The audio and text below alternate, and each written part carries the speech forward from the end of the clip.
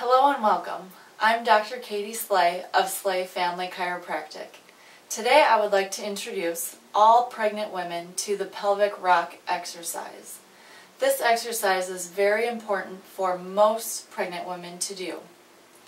As always, you should first check with your doctor to make sure that any new exercise is safe for you to do. Start off on hands and knees with the back as flat as possible. Then imagine you are pulling your belly button toward the spine. This will help to activate your abdominal muscles while keeping your spine in a neutral position. Avoid arching the back upward or letting it fall downward. Then tilt the pelvis as though you are bringing your tailbone toward your chin. Then return to a neutral position and repeat. This exercise will both help to strengthen your abdominals as well as help stretch your lower back. You should not have pain with this exercise. If you do, discontinue the exercise and talk with your doctor. I help many pregnant women have healthier, less painful pregnancies, labors, and deliveries. It is extremely important for pregnant women to stay active and fit throughout their pregnancy.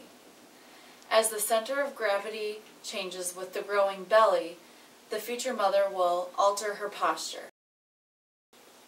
The pelvis will rock forward, the upper back will lean back, and the head will come forward.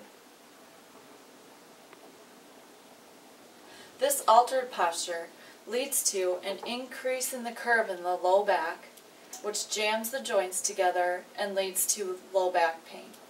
But this does not have to be severe for many pregnant women.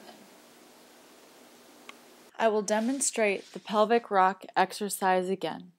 This exercise helps to strengthen the abdomen, pelvic floor, as well as the low back. Therefore, it is easier for the future mom to use good posture and decrease back pain. It will also help to prepare for labor and delivery. Once you have checked with your doctor and determined that this exercise is safe for you, I recommend doing this exercise daily. Start as early on during the pregnancy as possible. I recommend doing the exercise 25 times per day when you first start out. After a week or two, increase up to 25 times twice per day, and then eventually work your way up to 40 times twice per day.